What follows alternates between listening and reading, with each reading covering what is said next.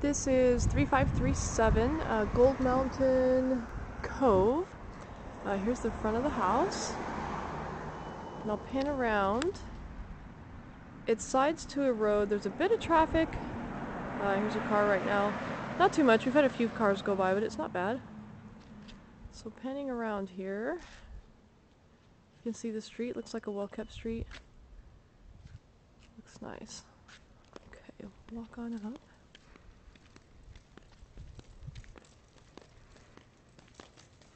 Split garage here is great. It's got the two-car garage here, the single bay here, and then also just from up there where you see that railing, there's a balcony off the front as well. From upstairs, it's very nice.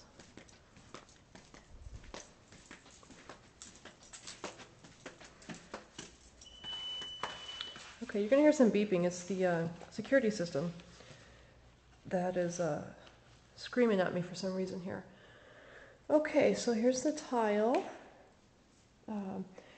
It looks like travertine, but I don't think, excuse me, I have a bit of a cold here. I don't think it is. I think it's some other material, just regular tile, but it has a travertine look. I think it's very classy. Here is the wood inlays, just to kind of show you where we're at here. This is the, back up. As you walk in here, you'll see the staircase to the left, and then straight ahead, there's a two-story ceiling here, so this room has a very grand feel, very grand entrance type of feel.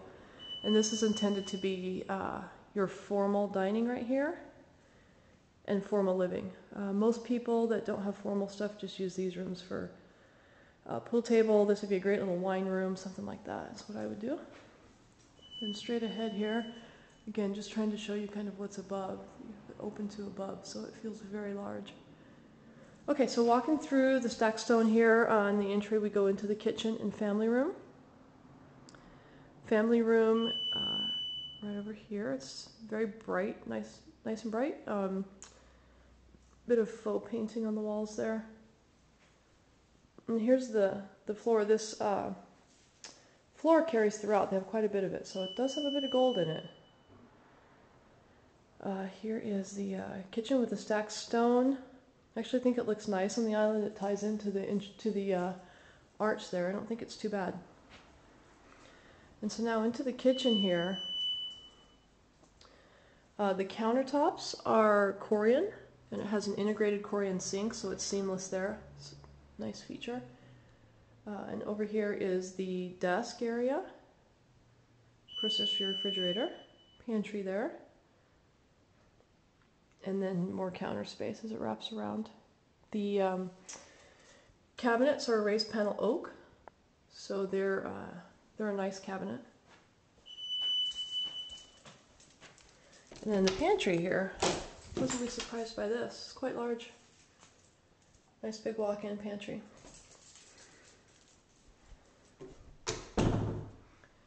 Nice little features here. And then as we go behind the kitchen, around the corner, and that beacon is going to get loud. Here's the bathroom. It's got a full bath down here, and then across the hallway, a bedroom. This window in this bedroom looks out into the entryway. Closet. The paint here in the house looks pretty good. Nice two-tone. And then here where the beeping is, we have the laundry room. There's a little doggy door. Window there. And I think, oh, there we go. How cute, a little ironing board.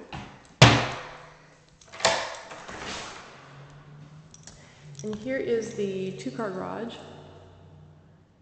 It's like a gas water heater there. The windows in the garage make it nice.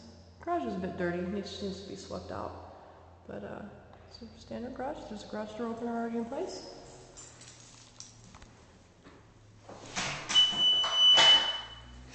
Okay, so we're going to come back around the corner here and head upstairs. There's the front door.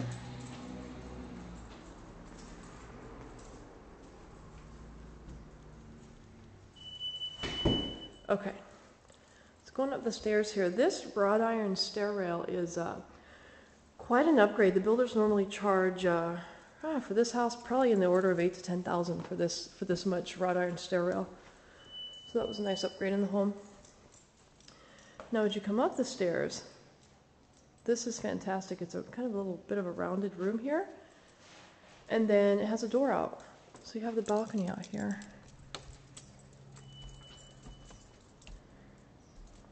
It's like the birds like the balcony too. So the view from up here, this is looking of course towards the front of the home. Not sure if you can see the mountains back there, but it's a pretty awesome view here. And there's the area behind the home. And then, nice linen storage here. Around the corner upstairs we have another full bath.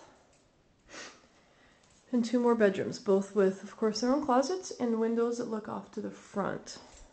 And then here's the other bedroom right next to that one. And then lastly, I'm moving a bit faster because my battery's getting low here, so I want to make sure I get the master and the yard in. Here is the master bedroom. It's got a nice fan, nice windows. And the master bath. Separate tub and shower. Closet, separate water closet here. It's a nice big closet with some built-in shelves. Windows for lighting.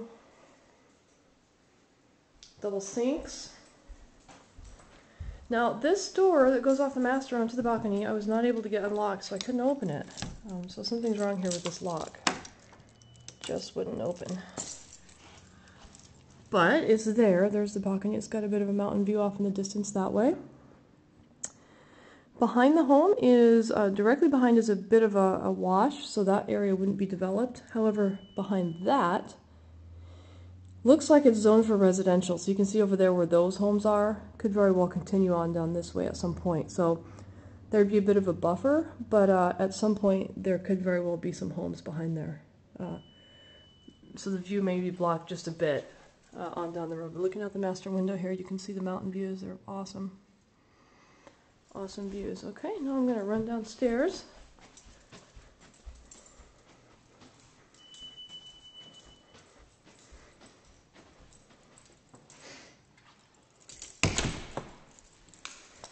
Run down and try to grab that backyard real quick. It's a great house. It's very nice and clean. It's pretty much move-in ready, I'd say.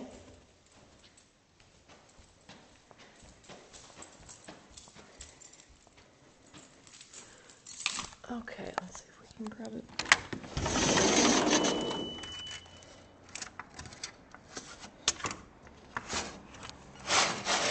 The screen door's off its tracker, it's dirty. Okay, so here is back patio. Looks like they took the barbecue, or somebody did, so it needs to have, it's got the plumbing here, it's all ready, it just needs to have a new barbecue dropped in there.